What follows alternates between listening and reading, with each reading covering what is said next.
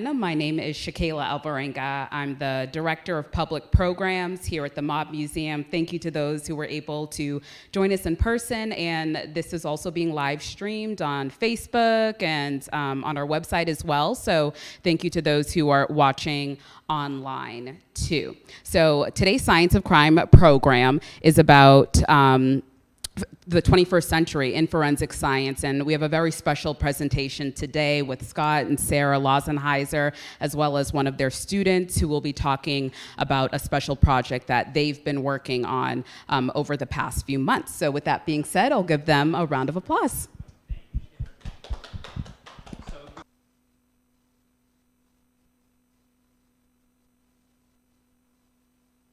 Career and Technical Academy. My wife Sarah will explain a little bit more of that in a minute, but I'm also a part-time coroner investigator for the Clark County Coroner's Office. So I've been teaching for about 10 years, and I've been an investigator over the office for about 15 years. And I'd like to also introduce Maddie. Go ahead, Maddie. Hi, my name is Madeline Wright. I'm a recent graduate from the Forensic Science program at Veterans. Oh, sorry. I'm a recent graduate from the Forensic Science program at Veterans Tribute, and I'm going to be going to UNR next year for biology. Cool. So I am Sara Lautzenheiser. As you can tell from our last name, we are married. We work together. We teach together. We live together. We raise children and dogs together. And so as both of the forensic science teachers at Veterans Tribute, our job is basically to prepare students like Maddie upon graduation to go into the field of forensic science. And so before we talk about that specific aspect, I just want to tell you a little bit about our school. So there's a poster right here. You can see it's kind of highlights some of the programs at our school. And so we are a public school. It's called Veterans Tribute Career and Technical Academy, a CCSD public school. And we're called a CTA, or a Career and Technical Academy, and you may have heard of them. There's lots of them around the valley. But basically the idea of CTAs is you expose students to various program areas and kind of give them a head start in that career field before they would graduate from high school. So our CTA offers these 6 program areas, and you can see they all fall under the umbrella of public safety.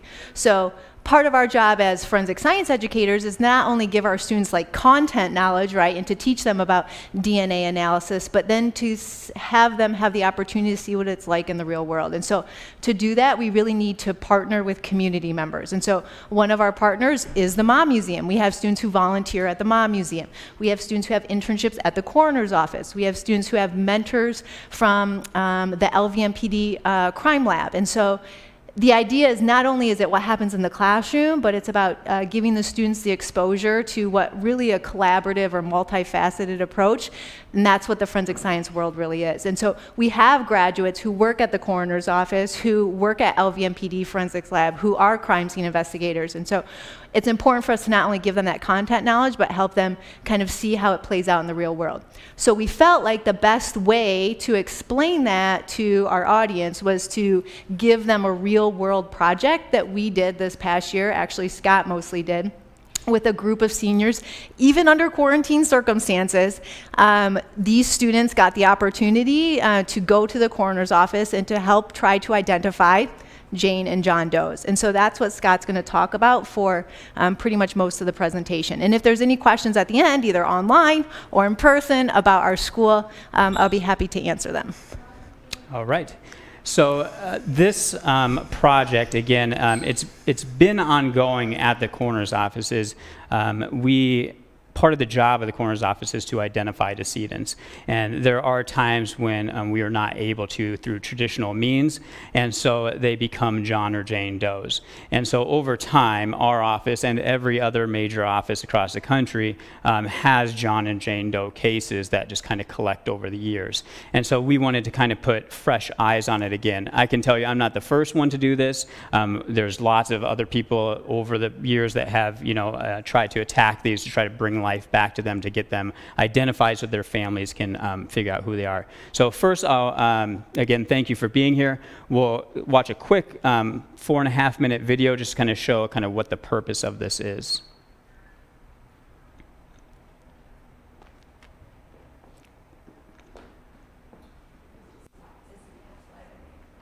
Thank you. It has been more than 25 years since a young mother was last seen here in Vegas, and her daughter is still searching for her as if it were yesterday. Time has erased many clues as to what may have happened to Camille Dardanes Dotson, but it is not stopping her daughter Ashley in her quest for answers. And thanks to an internet crusader Ashley encountered along the way, this case has gone viral. Details, pictures, and even podcasts shared thousands of times. And I've thought of her begging for her life, her on her knees crying. It keeps me up some nights. Ashley Dotson has lived most of her life wondering what happened to her mom, Camille Dardanes Dotson. She grew up in Chicago, a straight-A student and semi-pro ice skater. She was, by all accounts, a vivacious, captivating young woman, but someone who could not escape her troubles. Today, most people aware of her case believe Camille is dead. But at whose hand? The estranged husband, the new guy she was staying with, an obsessed regular at the strip club she worked at that was owned by a mobster, or maybe even a total stranger. Like, she's a human and she deserves justice, and if the police aren't going to get it, somebody has to. Stay-at-home mom Gabby Prolu is doing everything she can to bring heat to this long, cold case after reading about Camille on a missing persons page 2 years ago. We've been emailing every podcast we can find. I've been contacting every YouTuber. Before this, there was nothing. Camille was once the center of the news world, appearing on Good Morning America in 1985. After I met Gary, there was never any doubt. Her marriage to Gary Dotson made national headlines. 21-year-old Camille was captivated with Gary, an infamous convicted rapist whose accuser recanted her story after he spent 6 years in prison. His clemency hearing was open to the public, and though she never met him, Camille approached him at that hearing, and they started dating after his release. The love and marriage did not last.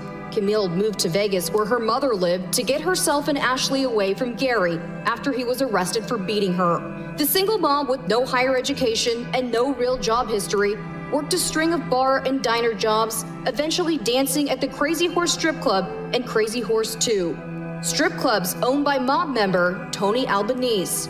Ashley's grandma moved her back to Chicago when Camille got caught in a downward spiral, marrying another abusive husband, becoming addicted to drugs, and eventually turning to prostitution. You know, she was arrested on September 3rd, 1994.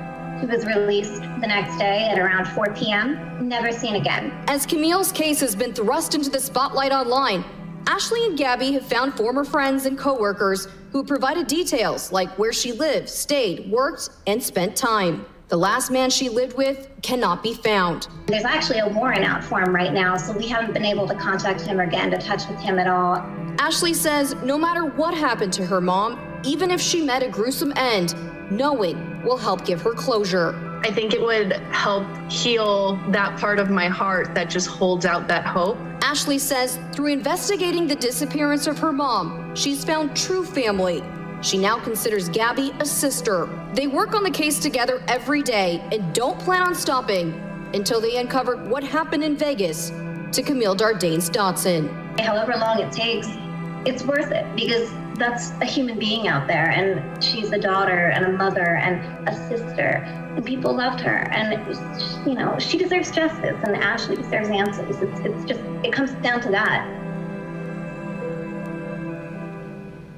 And Fox 5 reached out to Metro asking to speak to the detective now overseeing this case. Though it's been 25 years, a police spokesperson tells us that they do not comment on open investigations. So that is one of many cases. I think I just want to highlight that there is lots of family members that are missing their loved ones and friends that are missing loved ones that have this kind of hanging over them for a long time.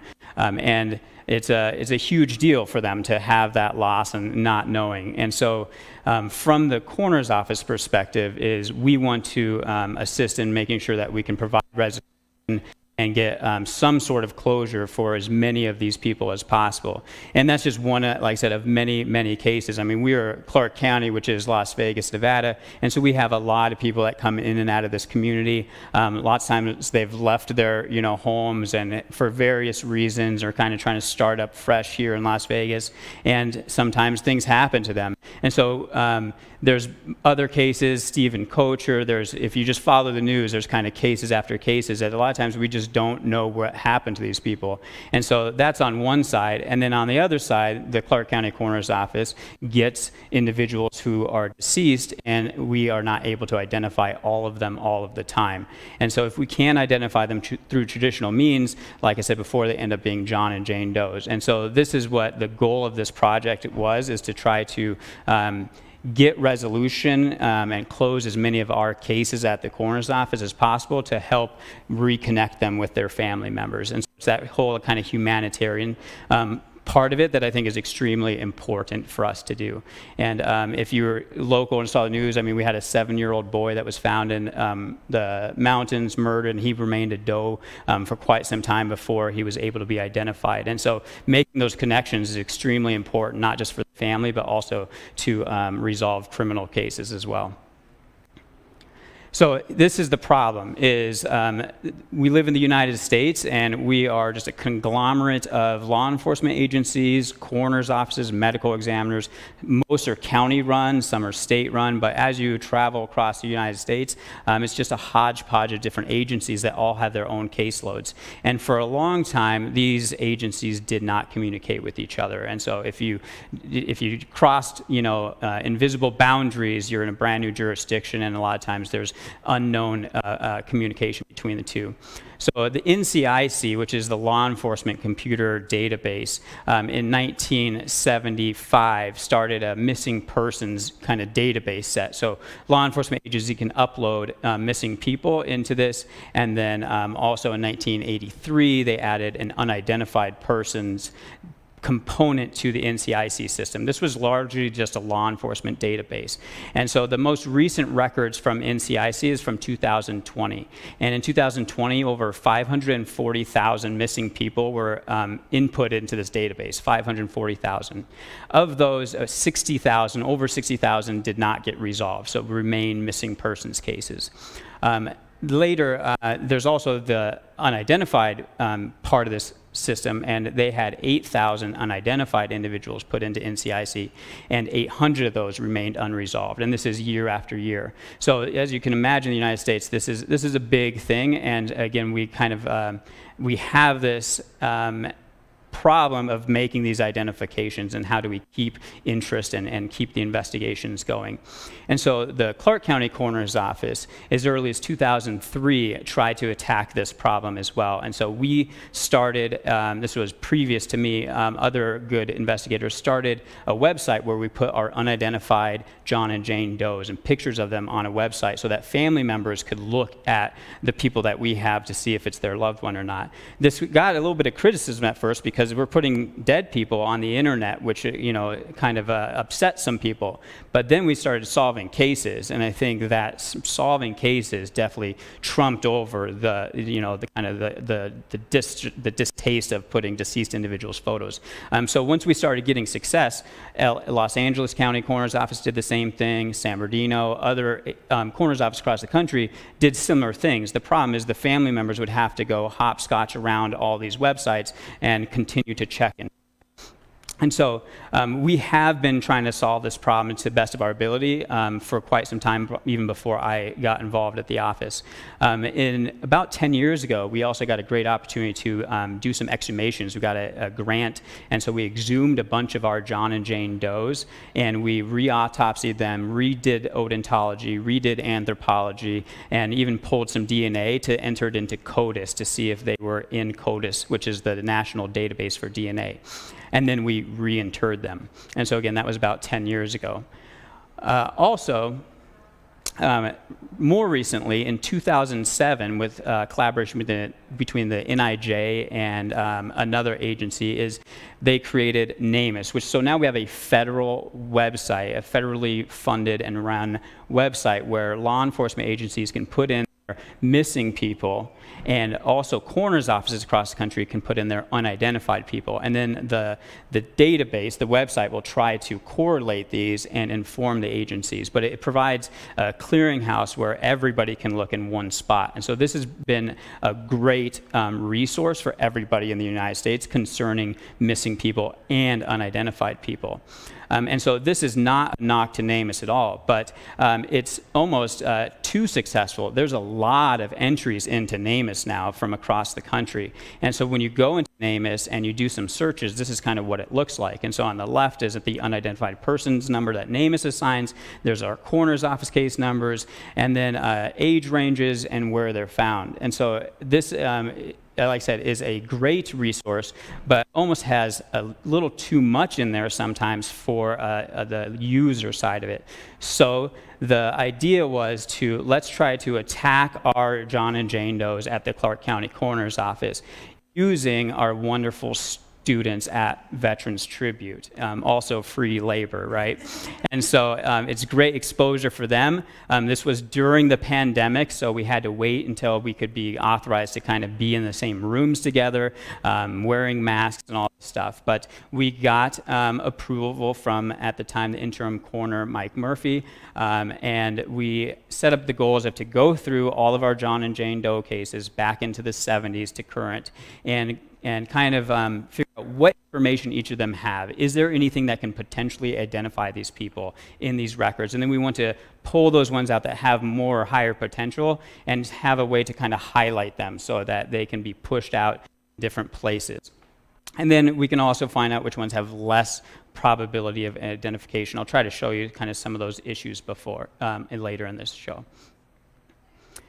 So these are high school students in Las Vegas, and so we have to do confidentiality, we have to get parents on board, so thank you to all the parents of these students for allowing them to work at the coroner's office. And then again, we had to have the coroner's office get on board with students come in and go through these case files that have sometimes gruesome and decomposing pictures and dismemberments in them.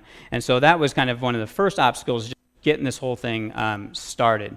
But we did, and we have this elite team of forensic science students that are all seniors or are now graduated, and we brought them to the coroner's office and we started the task of going through the cases. And so we did queries, and we found out that there's about 270 John and Jane Does currently listed at the coroner's office. We don't retain them anymore. They're in various mortuaries across the valley, but that's about the number we're dealing with. And so some of them are new, computerized in recent years, but we also have old manila envelopes and case files and pictures from kind of the pre-internet computer days. And so here's the students kind of starting to open up some of those cases and sift through the files, go through the odontology records, go through the photos, through the anthropology reports, go through all the case notes to see if there's anything that would lend this case to be one of the ones that we could hopefully get identified. And as we went through them, again, here's some of the case files and students going through them.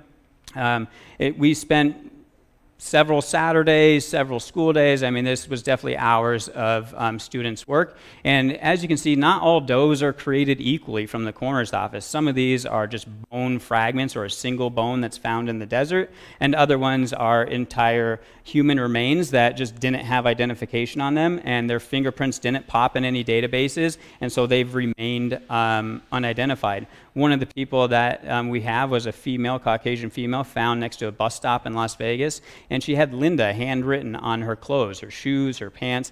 I mean, she's Linda, but we never were able to get her identified, and so she's remained a Jane Doe at our office since that time. Other ones are skeletal remains or any process or any stage of decomposition in between that. So we kind of had to sift through these records to see what information we had and what was going to be useful.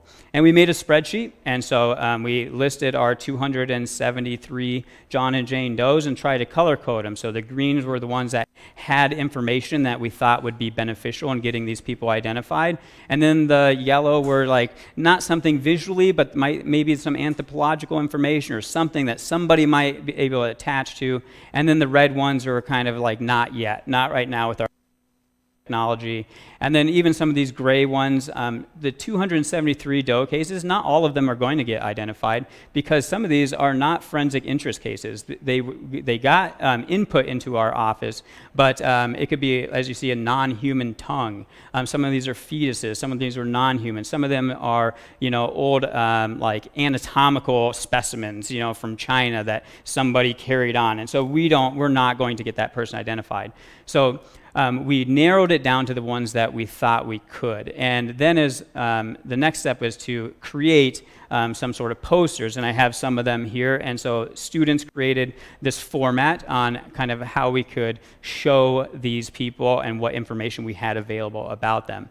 And so students took individual cases and groups, and they created posters. And so what we ended up with is a whole collection, a file of these posters. The good news about these posters is we could potentially use these at events. We could potentially put them out in the community, and we could also use them at what we really hope is going to happen next year, and that's going to be the Nevada Missing Persons Day. And we're going to have the police department, missing persons departments involved, NCMEC, the National Center for Missing and Exploited Children, have all these agencies that deal with these, missing people and unidentified people. And we're going to have a day in Nevada where everybody can come together and try to share what information they have. And so I envision these cases being used then. And then we've also created a binder that has all of these as well. So eventually, or even at the coroner's office, individual family members can sift through and see what we have at the coroner's office, anything that might help them find their loved one.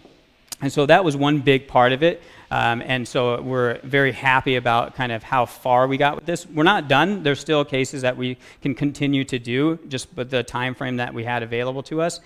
We have like little scan codes that goes back to NamUs, so you can get more case information if you need to. And again, this is the finished product. And so this is an individual that was walking across Owens Avenue in 2019. Probably a transient, but we don't know that for sure. And he was struck by a car and killed.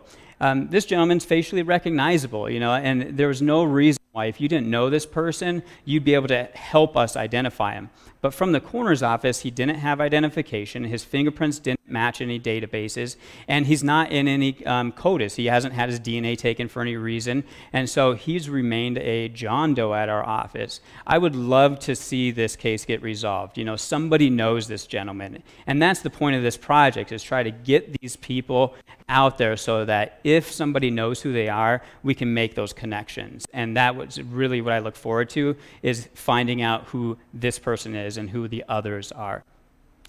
Another component, which was kind of an added benefit of going through these cases, is we found that the coroner's office had retained tissue samples of some of these does for different reasons. And so we had students go through which cases we had tissue samples from. And that could be blood spot cards, which is what you see down there on the table, but it also could be a piece of a pelvis or a jawbone or a scapula or a piece of a kidney that we retain for different reasons. And so this is great, not because to get them into CODIS for DNA comparison, but because of this new technology and technique that's out there, which is forensic genealogy, which is when we can upload a DNA profile from our unknown person and then have a genealogist go through and find genetic relatives and figure out who may be missing in that person's family. So this is a brand new technique.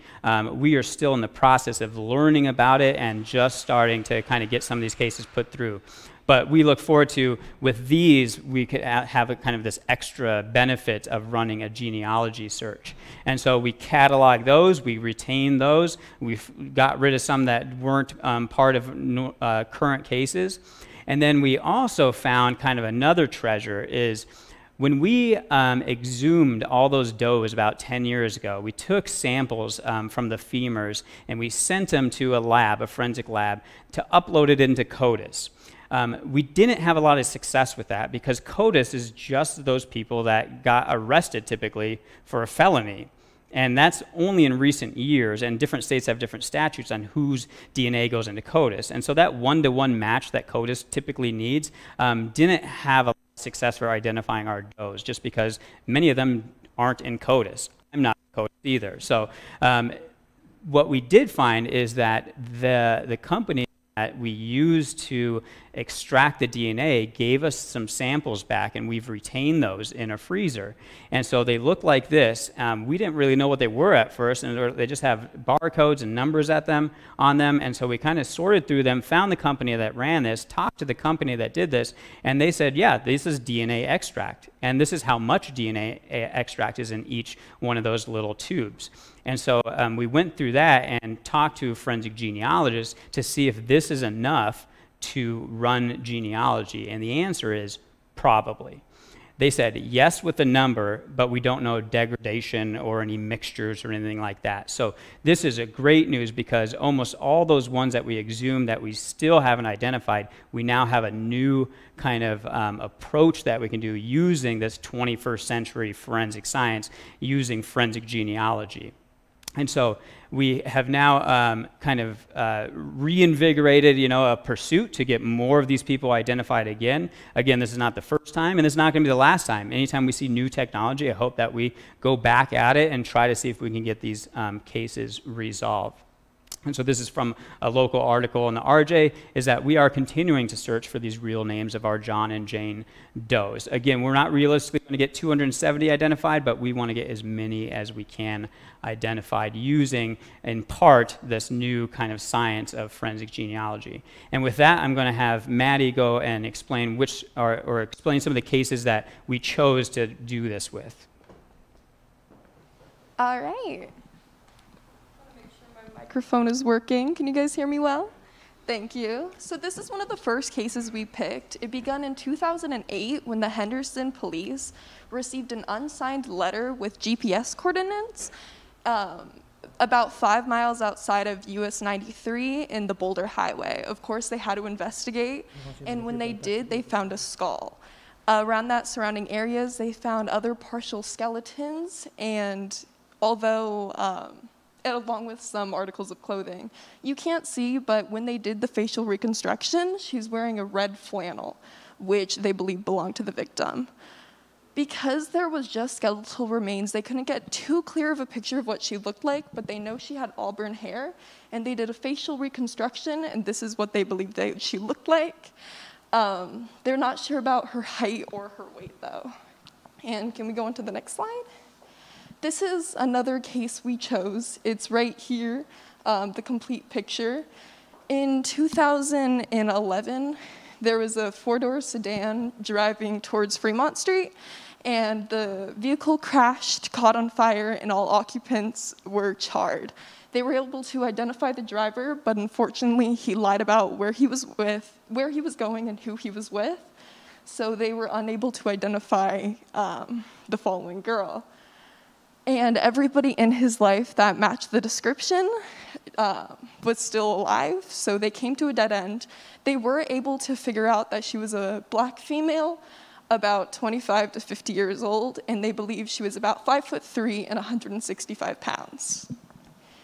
And this is a person my group was actually able to work on. They had a little more information about her. In 2011, in the Silver State Recycling Center, an employee found a disembodied torso in a pink suitcase, and through further search of the trash, they were able to find other limbs, including a head. It was already kind of decomposing at the time, so we weren't able to provide any photos, but we did get a clear sketch, and we know she had 2 piercings in her right ear and 1 in her left ear, and they believe she was about 5 foot, 200 pounds, and she was Hispanic. Sadly, even with all this information, they weren't able to identify her, but all this information is on NamUs, and all the posters have these QR codes that will bring you directly to the site. Thank you. So we look like we hope to, anyhow, through these various means of posters and Missing Persons Day and new technology, including forensic genealogy, to identify as many of these people as possible. So that will conclude our presentation. I would like to thank, of course, the Mob Museum for inviting us and for hosting us. The Clark County Coroner's Office has a new coroner, Coroner Rouse, so thank her for supporting this project. Coroner Murphy is the one who approved it. Coroner Freudenberg was hugely instrumental in creating this collaboration between Veterans Tribute and the Clark County Coroner's Office. He's the one who definitely helps with all of our internships, and that's been a huge success. All of the people at the Coroner's Office who continue to work hard, and then of course the school for allowing students to do this, and of course lastly the forensic science students themselves who spent so many hours working on it. So thank you all for attending, and we hope you have a great rest of your day. Scott and Sarah, thank you so much, as well as Maddie. There are a few questions that we received online, so I want to spend some time to get through these. The first one, someone said, how does the 270 John and Jane Doe cases that Nevada has, how does that compare to other states? Is that unusual?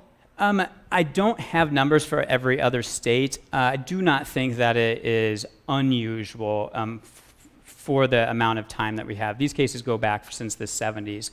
We only have, I think, about 7 or so from this year. And many times, through our normal investigative capabilities, we ultimately do get these people identified. So I don't think that it's an unusual number. Some of these, again, are just because of the types of cases they are. You know, skeletal remains that are out in the desert are very difficult if you don't have any identifying information. You don't have anywhere to start. You know, there's no databases to go look through. And also, unfortunately, just over time, sometimes, even if you have skeletal remains that are sitting out in the desert, you know, the DNA degrades. So we sometimes kind of get stuck with what we have. But good question. I don't think it's overly high or low. Okay. Another person asked, what new technology are you using with some of the unidentifiable cases? Good question. So this forensic genealogy is new in the last couple years, and it's definitely new for the Clark County Coroner's Office. We really look forward to utilizing it in addition to our previous investigative efforts. It does cost money, you know, which is part of the reality of what we deal with, and so we only have finite resources, so we have to figure out when and which cases we get to allocate that to. But I do think that forensic genealogy and this new type of technique, I think, will be hugely beneficial.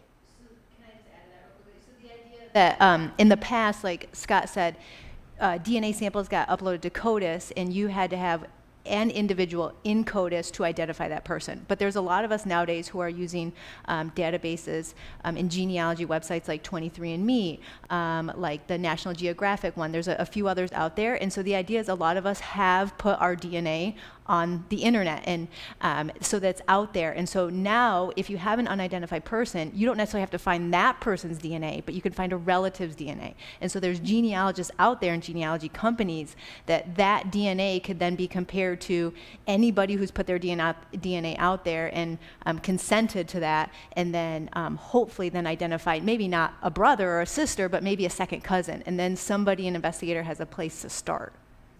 That's a good point.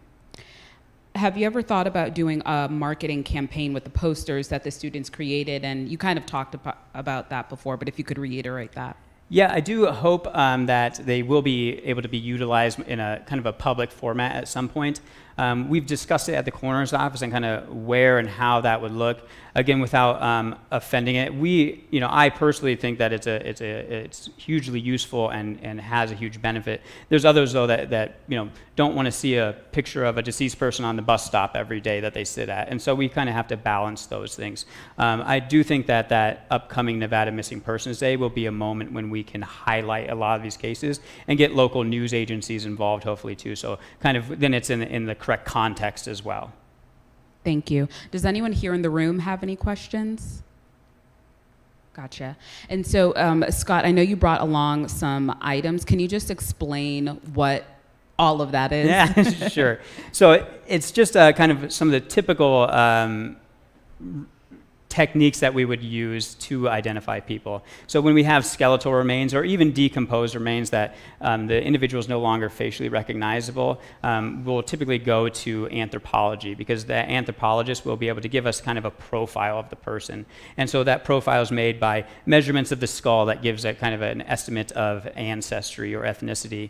We can look at pelvises to determine sex, and we can look at long bones to determine height. And so that profile will allow us to kind of narrow down who that person could be. And this is beneficial, especially when comparing to missing persons reports through local police departments. We also use odontologist in town who is wonderful and does a great job trying to make identifications using teeth. And then the last one is DNA. And so although there's a gel electrophoresis, which is kind of an old way to do it, but DNA is extremely useful as well. Again, the pro and con of all of these is, fingerprints, most of us as adults in the United States have our fingerprints on file somewhere. So fingerprints are kind of one of our first go-tos, and we have huge success getting people identified by fingerprints. But then when we don't have fingerprints through decomposition or other losses, then we have to rely on some of these other tools. And the last one there is that DNA, which is good, especially if we have a family member to compare it to. The problem we run into if we don't have a family member to do a comparison is where we kind of run into some problems. And I'm interested here, and maybe this is a question for Maddie, but the interest, I guess, with forensic science among young adults too. Can you explain your experience over the past few months? Yeah, well, if I'm being totally honest, I got interested in forensic science because of all the crime shows on TV. I feel like they're a big hit, and although they're not very accurate, a lot of the times you'll see them handling things without gloves, and we actually discussed one episode in our class of forensics files where the investigator took a piece of hair and put it in their pocket, which definitely doesn't happen in the real world, but it's enough to hook the youngsters and get them into the forensics field. That's why I chose Veterans Tribute in this specific field. And I think it's also really interesting how it's not just forensic science, all of the sciences kind of connect. And if you do want to go into law, you could still see where the evidence is coming from, how it could be used. You learn about how you can actually say something is positively identified that this is a match, but rather it's more likely to be this person. You have a percentage of how likely it is versus it's 100%. And I feel like it's really interesting for all of us to see how it connects to things in our day-to-day lives. Genetics, you have the ancestry and stuff that you just do at home with your family, and then you see how it connects with forensic science, and then you could see how it also has diseases and stuff. So it's a gateway for all the other fields. Thank you. Are there any other future projects that either of you are working on? So I want to continue this project. We didn't get through all of the cases, and so there's still some work to do there. And then I think there's always a potential to get exposure for these ones and to keep them kind of, in the public's eye at whatever level that may be, just to try to get as many of these cases resolved as possible. So I have an interest in continuing working with our John and Jane Does. And then also I think that continuing to collaborate with our local community partners is a huge thing that our school and the students, I think, will hugely benefit from. So working with our police departments and district attorney's offices and fire departments, and I think that's a huge way to keep these connections and create, I think, a more realistic and fuller educational process, and also makes them set up for success in the kind of the work world. So I look forward to kind of building on those relationships in the future years. Absolutely. Anything else that either of you want to mention? All set. Thank you so much, Sarah, Scott, and Maddie. This was really just an incredible presentation to learn what you all have been doing over the past few months. So much more productive than some of the rest of us. But thank you so much for the work that you're doing in the community. Thank you to those watching online, those who were able to join us in person. We really, really appreciate it. And I hope you all have a great day. Thank you. Thank you.